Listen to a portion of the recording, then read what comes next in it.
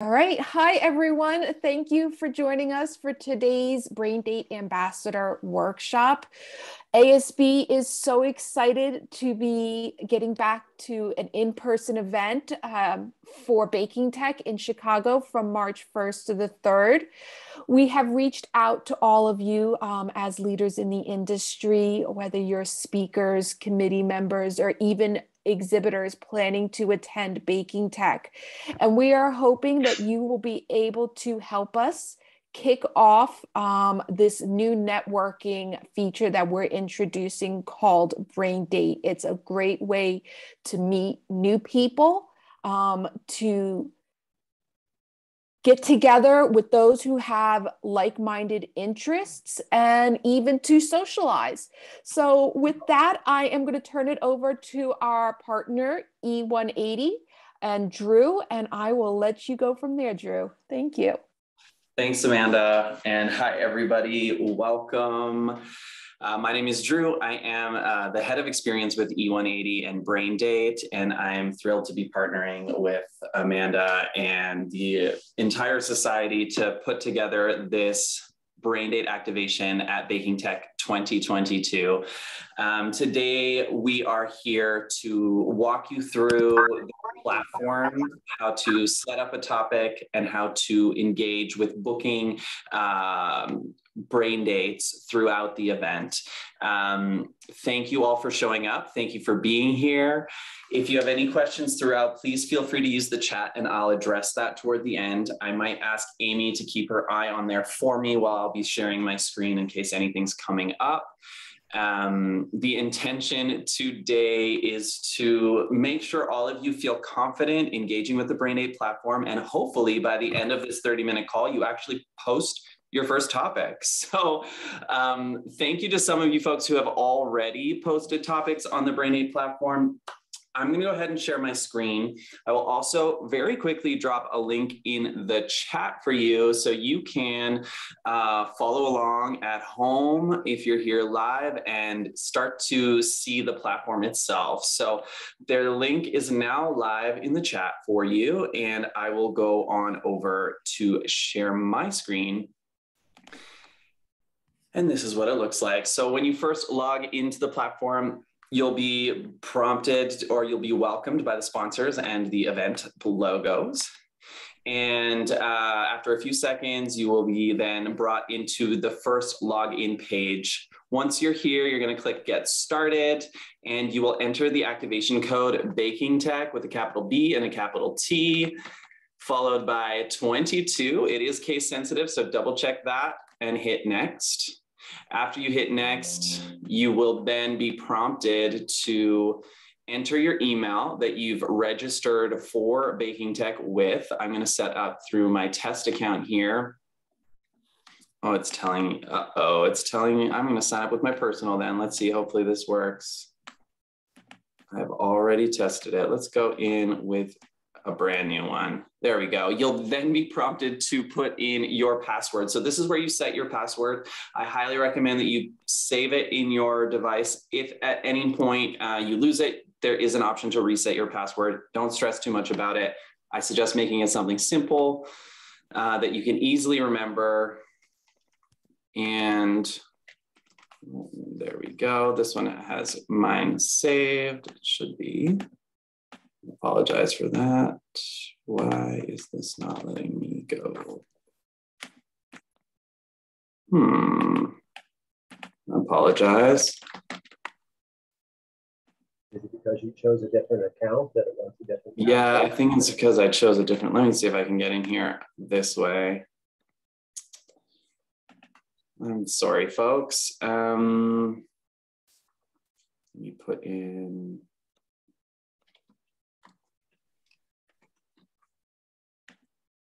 There you go. We'll be creating a password this time. Too short, must be 8 characters.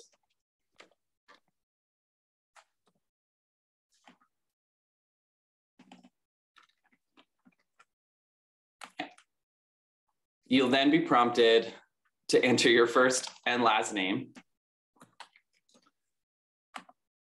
And then at this point, you'll have the opportunity to add a photo if you don't have a photo on hand right now, don't stress too much about it. You can always do that later. Hit maybe later.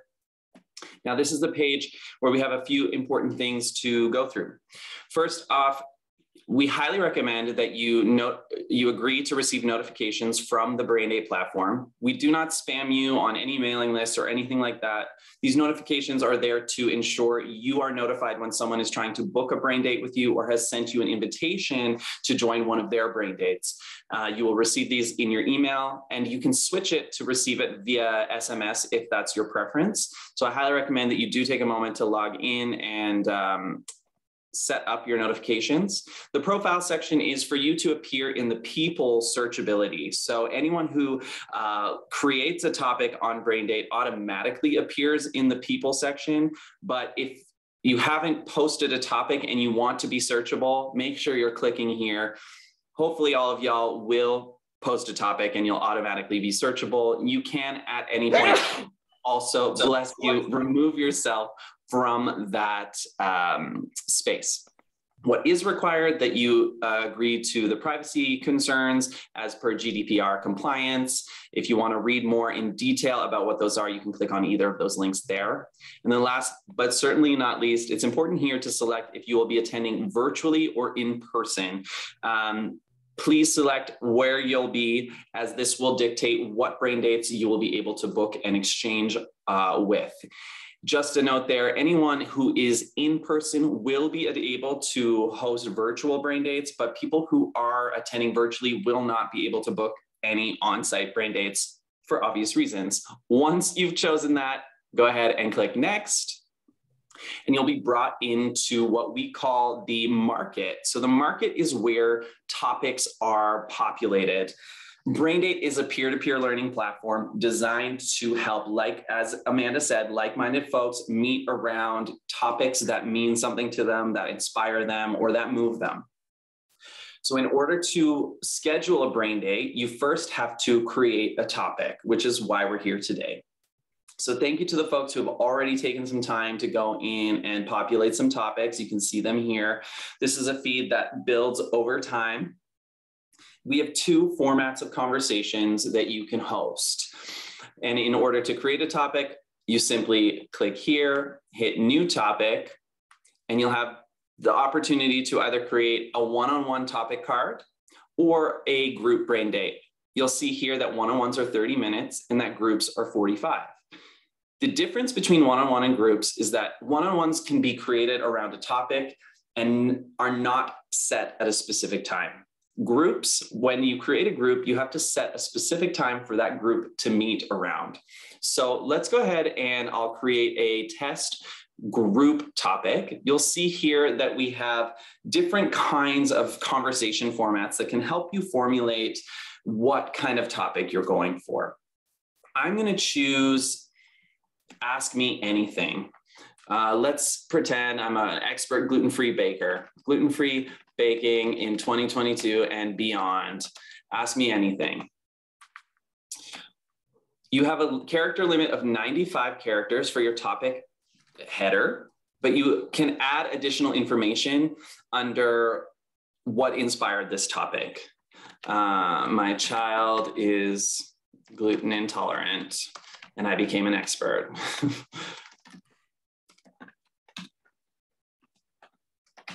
If you have typos, you can always go in and edit them later. So don't worry too much about that.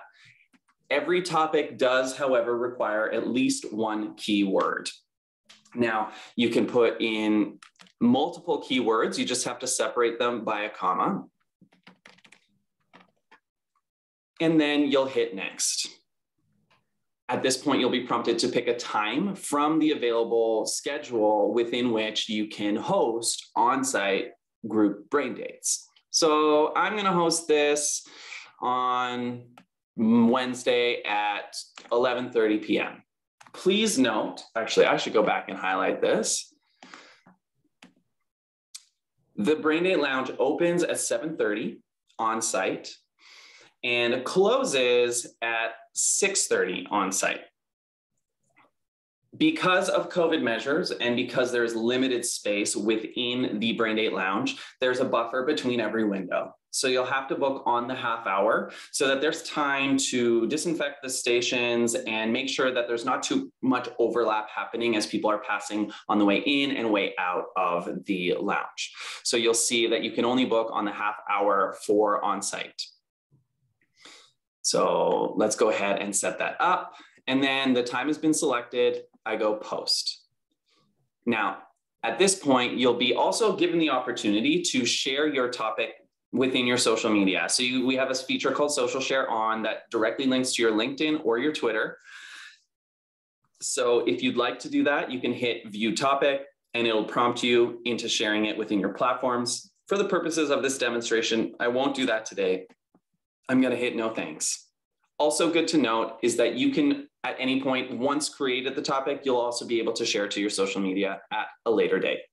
So here you can see it's been created. Now I'm going to sync to my calendar. I highly recommend that you take an opportunity to sync to either your Google or Microsoft Suite Calendar 365 so that any brain dates that you're scheduling will show up in your regular calendar so you won't miss them, whether they're on-site or virtual. Once you've done that, you'll hit go ahead and save.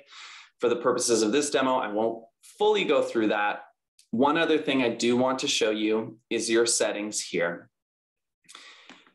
As you're setting up your account, you have the ability, and this is maybe perhaps more important for virtual attendees than on-site, is to change the time zone in which you are located. So you'll be able to log in here and select a drop-down to switch your time zone and then hit Save Changes. Again, here within your profile, you can complete your profile by clicking in, adding your job title, adding your company name.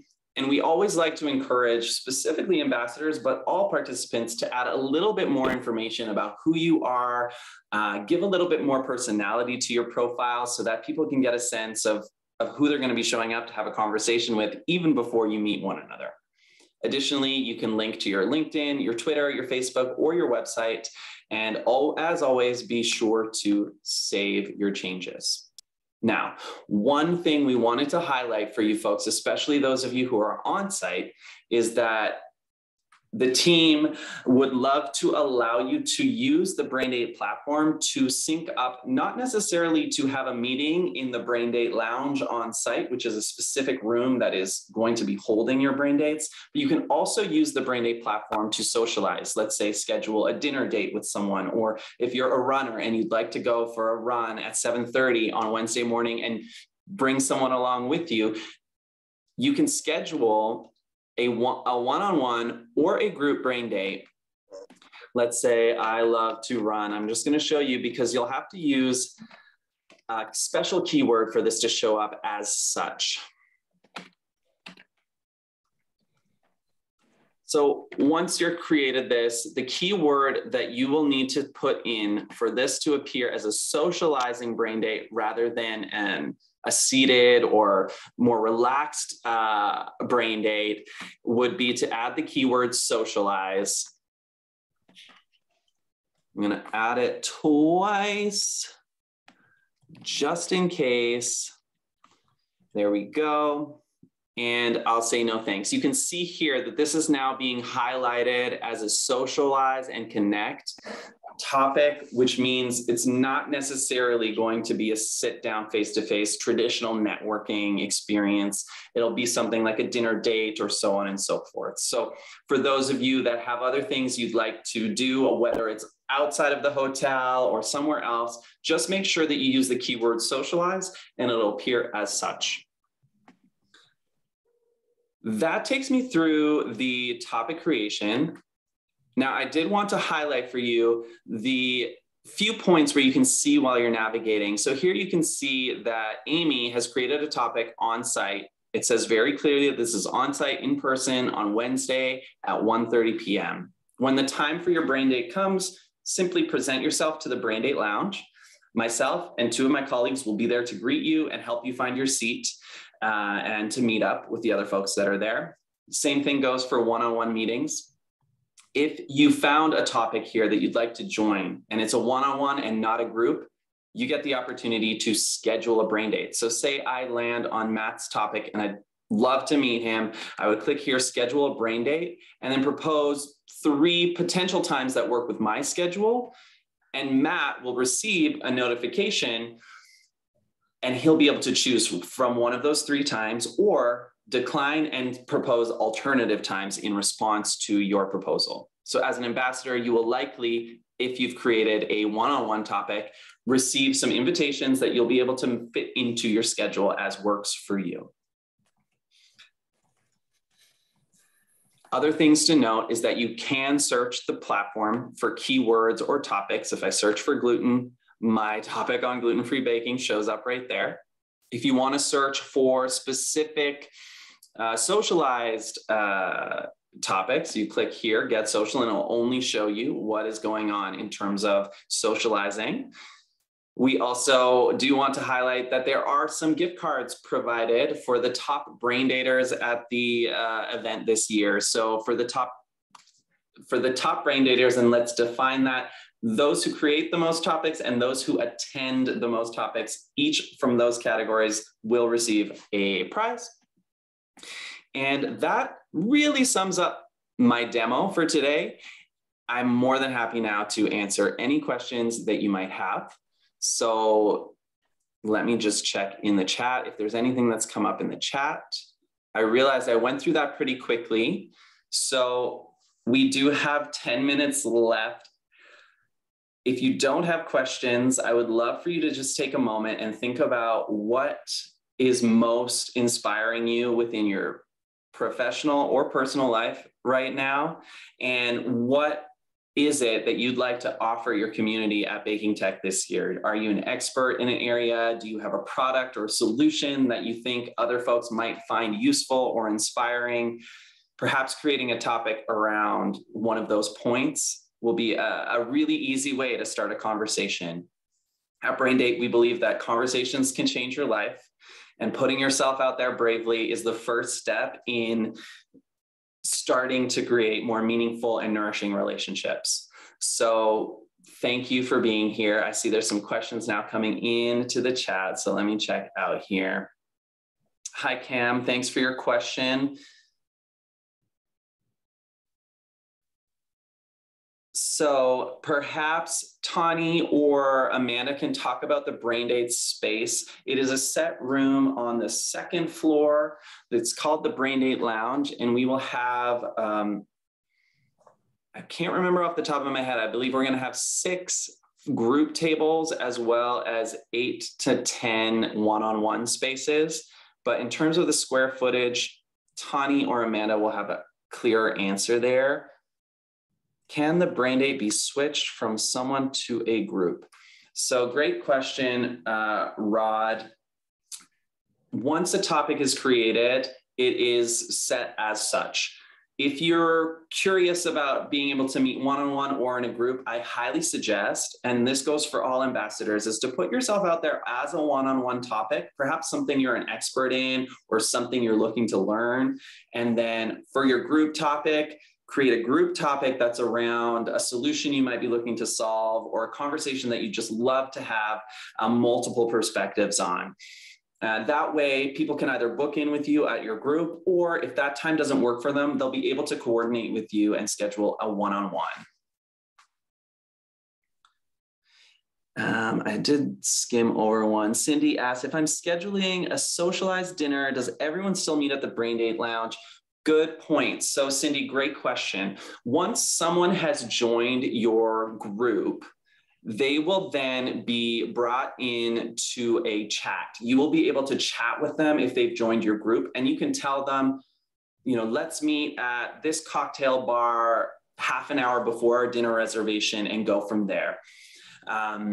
If anyone does present themselves at the Braindate Lounge, we will be able to look within and see where you're meeting. So we can set that up for you. If there's any information you want us to have at the Braindate Lounge, just in case you don't get a response to your chat within Braindate, just meet us at the lounge. We'll take note and we'll share that information with anyone that shows up on site. And Drew, just to jump in, I mean, it's also you could use the Braindate Lounge as the meeting spot, right? Absolutely. It's in a very centralized place and a really easy place to meet. So I recommend, unless people know Chicago very well, that's probably the best place to link up, and then you can go from there. So Jorge, thank you for your question.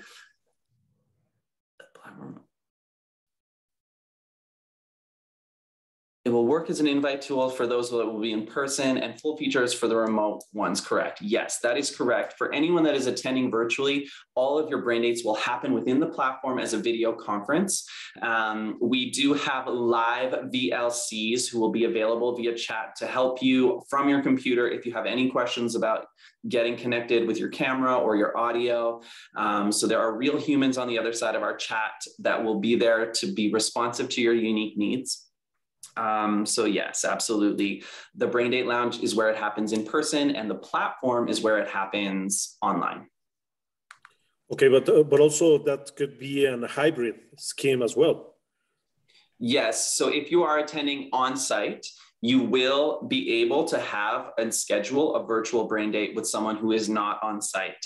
So you can take that from the Braindate Lounge if you'd like, or even from your hotel room or somewhere else, as long as you have your device, whether it's your cellular device or your desktop computer, it will work for you. Great. Thanks for your question. Alejandro, can I use the platform to invite someone directly to my event? Do they have to have a Braindate account set up? In order for participants to Braindate with you, they will need a Braindate account. So if you are planning to share this, let's say to your social media, you will, and someone clicks on it and wants to join you, they will have to create a Braindate account in order to send you an invitation or to join your group.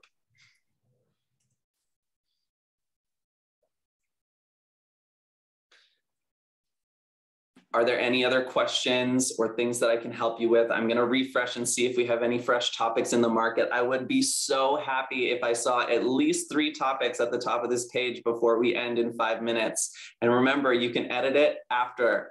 So don't stress too much. This platform is not available to all participants for another week or so. So you have time to set up and adapt your schedule. One thing I did want to highlight is that once someone, so for group Braindates, you do schedule them at a set time, which can be changed at any point as long as no one has already agreed to meet you at the previous time. So as soon as one person joins your group Braindate, that time is set in stone, and you'll have to either cancel your Braindate and chat with them within Braindate saying, you know what, something came up. I'm going to have to move this to Thursday at 1:30 instead. Please join me there. You can delete it, and then you can even send them the direct URL to sign up for your new topic. If you're looking to share a URL with someone, you simply click on your topic here, and this will be a direct URL that you can send an invitation to someone with, either in an email or within the Braindate chat itself.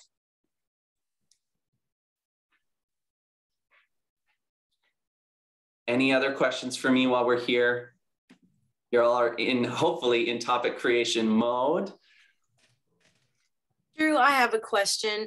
Mm-hmm. Could I get from you either this PowerPoint deck or a quick instruction sheet that I can send out to the training committee, since Rod's the only one who's here in this meeting, and we have some lively personalities on the training committee that I would love to see engage in this. So if I could send them something, that would be fantastic. Amazing, you bet. What I'll do is I'll follow up from today's call with this recording and a few additional resources for you to share with anyone else who you'd like to get clear instructions toward for how to use this platform. Are there any restrictions on content? Can we showcase our products and services in the meetings? That, Amanda or Amy, I'll leave to you. I don't believe there are restrictions. I feel like, go for it. You are correct, Drew. There are no restrictions for the Braindate. This is another avenue, as I mentioned at the beginning, for networking. So particularly for our exhibitors, we want you to take this opportunity to be able to showcase outside of the marketplace, your products, your services. Maybe there is a industry hot button topic that you think your product could help with. So you can post a topic to that point, and then anybody who is interested, who is looking for help, who, you know, wants to join you, will have that opportunity. And also, like Drew mentioned, you can also invite others who are already signed into the Braindate platform. Maybe there's somebody in the Braindate attendee list that you think would really benefit from this event, your Braindate, and you can reach out to them. Does that sound about right, Drew? That sounds perfect. Yeah. Put anything out there that you want to talk about, something that you're passionate about, something that you're an expert in, or something that you're looking to learn about, and be proactive in reaching out and engaging the folks that you want to meet with. So if you already know that there's certain people that you'd like to connect with while on site, Braindate is the way to make that happen. Use your direct links, use your topic cards, and make it happen. Any other questions? We've got 2 minutes left. I'm going to refresh and see if there's any fresh topics at the top. I do want to just kind of second what Drew just said. You know, we really want this to be a tool for you to increase your professional education and networking circle, but also have fun. You know, if there is a hobby that you have, something personal that you're very passionate about. I know ASB's executive director, Kent Van Amberg, is an avid fly fisher. And he did mention, I haven't had a chance to go fully through the marketplace, but he did mention he was going to do a Braindate. Oh, there you go. Thank you, Drew. So, you know, don't hesitate to throw something more personal out there. That is how you make connections and you find out about other interests, professionally or personally. Absolutely. We have one more question in the chat from Rod about, will I have a record of the attendees in my Braindates for a follow-up? So yes, within your Braindate account, underneath your Braindates, you'll be able to go in and see anyone who you had a Braindate with and be able to click through their profile. As well as if you're attending virtually, you'll be able to chat with them beyond the event itself, or sorry, beyond the Braindate itself within the event, and exchange contact information. So absolutely, you will have a list of those people that you can remain in contact with.